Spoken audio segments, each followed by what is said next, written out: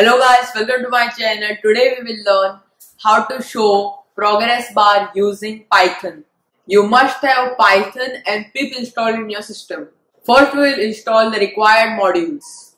Guys, open your terminal and type pip install tqdm and hit enter.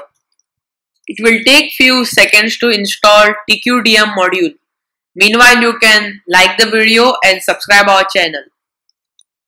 We have now successfully installed tqdm module and create a new file and name it as progress_bar.py and hit enter. First we will import the required libraries. Type from tqdm import tqdm. Now hit enter and now we will import the time module.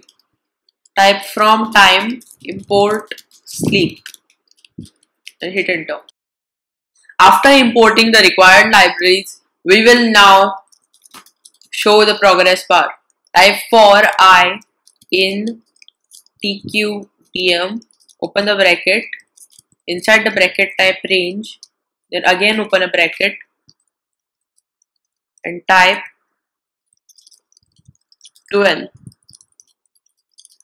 Next put colon and hit enter. Now type sleep, open the bracket in 0.2 seconds. Now save the file. Guys, now let's check the final output.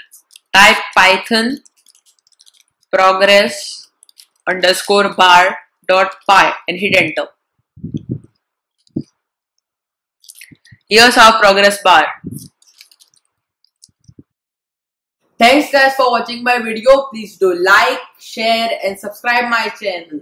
Tomorrow I will teach you how to read files using pandas.